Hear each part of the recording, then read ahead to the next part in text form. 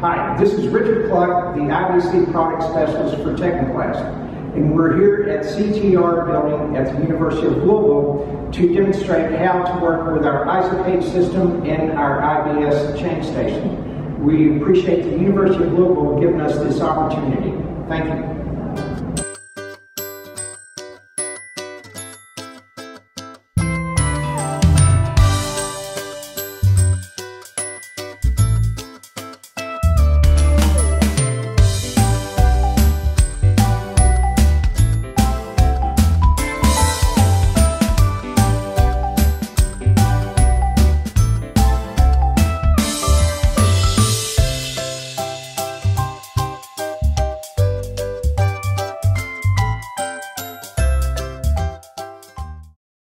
The first part of this I want to discuss and go over about the Isocage and how the system works.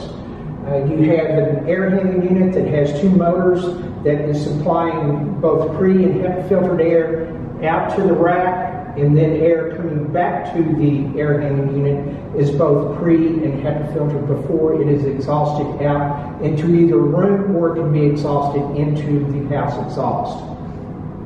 This rack that we have here is a ISO 36, so there's 36 cages, but only 35 can be used because one cage always has our magnetometer gauge that is showing what the actual pressure is inside of the cage.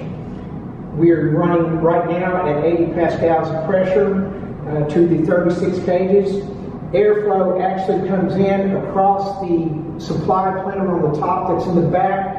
That is completely filled with air before it pushes air down to the vertical supply plenums into the cage where it circulates. It comes in at the top, circulates through the cage, and it is exhausted.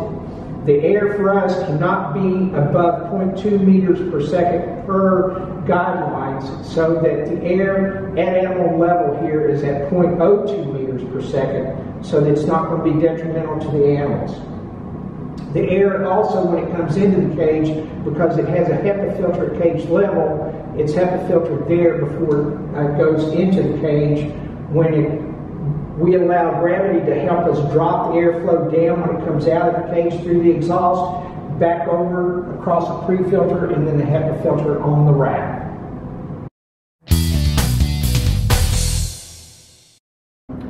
We're now going to go over the touch screen. Initially, when you walk into the room, the screen will be black because as it's showing here now, so that light is not going to disturb the animals at night. To get the screen to come back on, you just touch the screen. So we're showing here the screen has the time and the date in the middle. It is showing the number of cages, 36.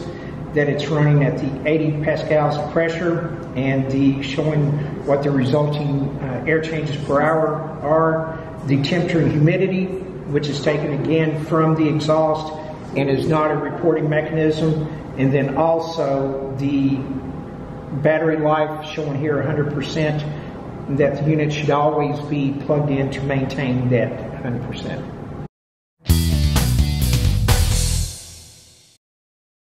This is a brand new rack, no animals here yet, but in order to remove a cage from a rack, you push in at the bottom of the cage, allowing the cage to lift, and then the cage can be removed. While this cage is out, you can notice there is actually a yellow tag that dropped down that is showing that this cage is not docked properly. Once I insert the cage just with one finger, it shows that that cage is now docked.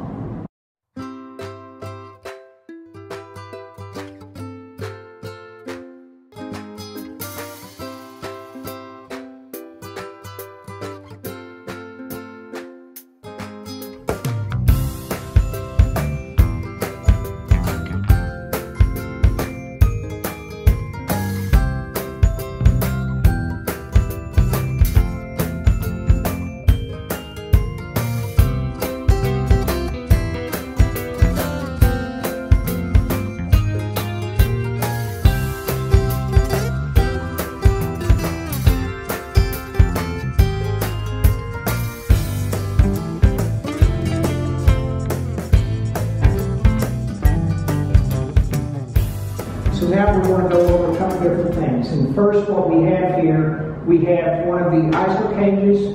We have a HEPA filter that comes with each cage that is double bagged and is radiated. So this is a sterile HEPA filter. And I have a non-sterile HEPA filter that's going to show how to install it. And then we also have here what we call the decon trolley, which I'll use to show you how to set the cage up to be autoclaved.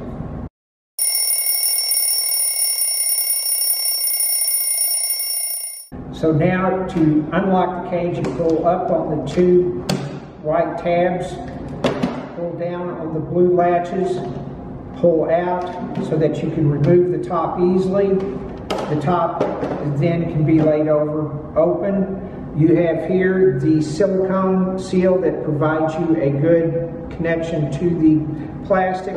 You have the blue silicone diffuser that also is keeping the HEPA filter in place. To the HEPA filter itself, these HEPA filters, you can autoclave them up to 5 times. You have a tab here on the HEPA filter that must correspond to the notch here in the top of the cage. You line that up. You only press on the outside, never on the center, otherwise you will damage the HEPA filter. And you press down until the HEPA filter is completely installed. The diffuser is put back onto the hinge, and if that shows that HEPA filter is not locked, otherwise it would easily engage. So pull it to proper in place and press down, and it's locked in properly.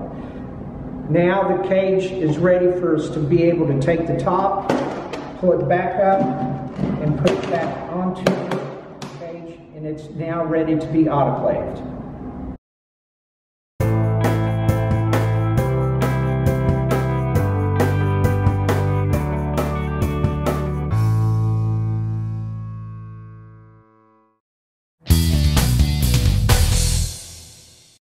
We're now again at the decon trolley. As it is, this could be put into a bulk autoclave, and you can put one more row on top. You have 3 parts here. You have the trolley, which is from here down to casters. You can have another piece, and this is the third piece. To remove the top from the second portion, you unlock. There's one on the back that's already unlocked, and now you just remove this, and it is ready to go into a small autoclave. So now we're putting the cage onto the decon trolley. The pressure here is pushing down on the top to ensure we're maintaining that same pressure.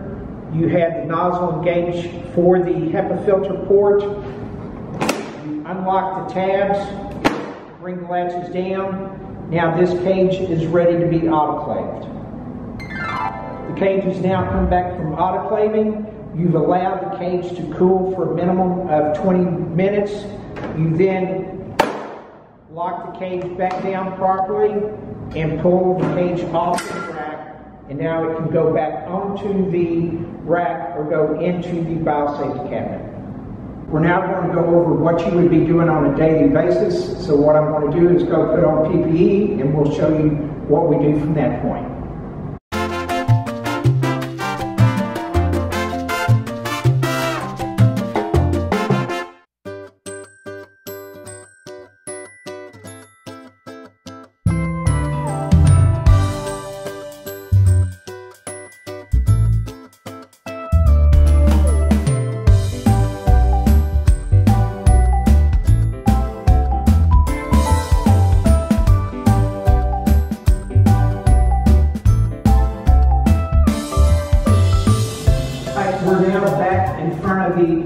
Change station, and there's a couple different things that we're going to show here. First, show how to remove the front cover. We'll then show how to turn the unit on, as well as how to connect the dump tank in order to get it ready to work.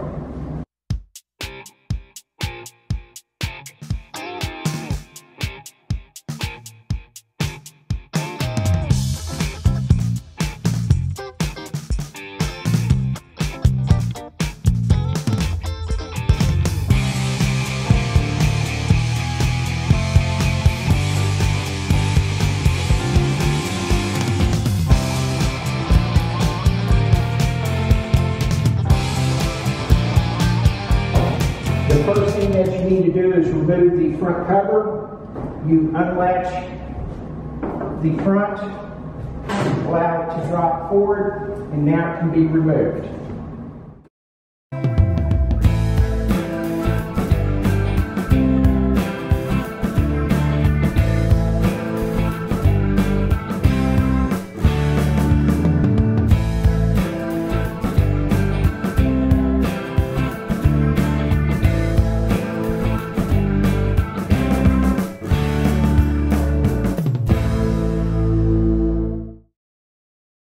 Now, to get the unit prepared to run, I first take out resting board that we have. It has a notch that allows us to put it in place on the biosafety cabinet.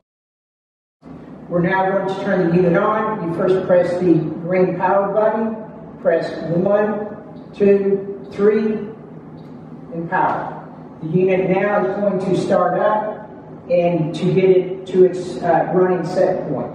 It will, because it's not reached that set point at a time, will go into alarm, and you will hear it go into alarm, but it will be easy to just silence the alarm so that it doesn't keep making that noise. Once it gets into its normal running set point, the alarm goes away and you don't have to worry about it. So there's the alarm, and I silence. You need to allow the units to run a minimum of 15 minutes to ensure that we are providing good, clean airflow coming down to the work surface. So now we have the dump tank and it is ready. We have it filled with the solution that we're using as the sterilant, and it's filled to the disinfectant level. If it's below this level, then the unit will not run. The dump tank will not operate. So we push the unit all the way back, making sure that the hoses are out of place. We take the anchor piece and lock the unit down. The unit is now locked down. We take the first connection piece at the top, snap it in, lower piece. We now have the last piece, which is the electronics, pulling to the unit and attaching it properly. Then the dump tank is ready to be used.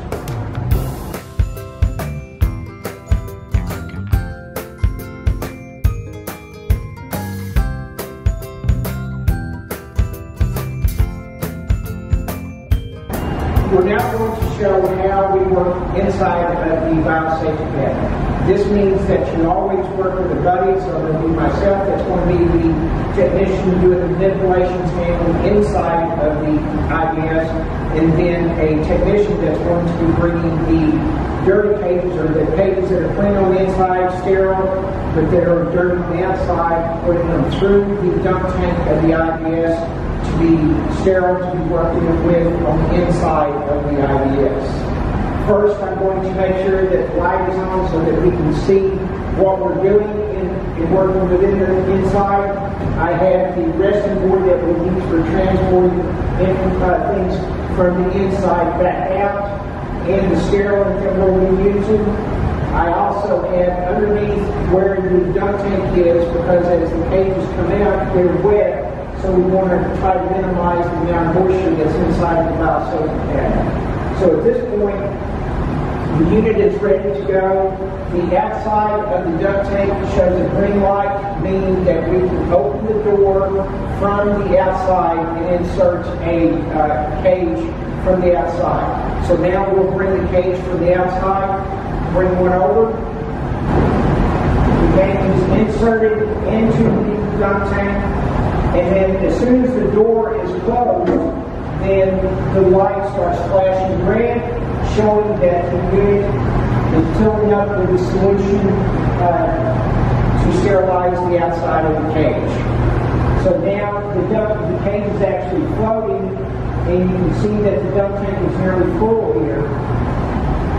Once it's full, then that is done, then it's going to start to drain out. At this point, I would prepare to get to work inside, so spraying arms completely down, before going inside of the change station. And now I cannot remove my arms, my hands from the change station because I am ready to work with the cages as they come out of the dump tank. The cage now has gone through the dump tank. I have a green light on the inside, so I open the door and pull the clean, sterile cage now to the inside of the dump tank. I close the door and lock it. It is now showing red on the inside and preparing to go green to the outside. I can now unlock the cage, take the top off. I would leave it off to the side. And here at this point, I can manipulate the mice. The water bottle that was here, I could take it and set it into the top here because it's a sterile area. So I can then work with the mice and do any type of techniques that I need to do, work with them. After I'm done, I then grab hold of the latch that's closest to me. I bring it up and I swing the top to gain access to the other side. I can now close the cage and it's locked, ready to be used. To come out, I would slide it to this point and the technician could take the cage from this point.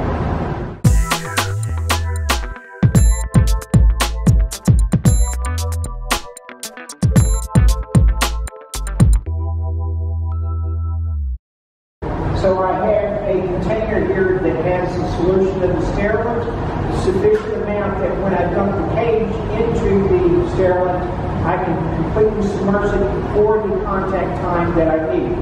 So I take the cage, insert it, and press it all the way down where it's completely submerged into the solution. Typically, we had this other with the IBS where it was roughly about 6 seconds. That it was contact time. We then bring the cage out, and now this cage is sterile and ready to go over to the IBS.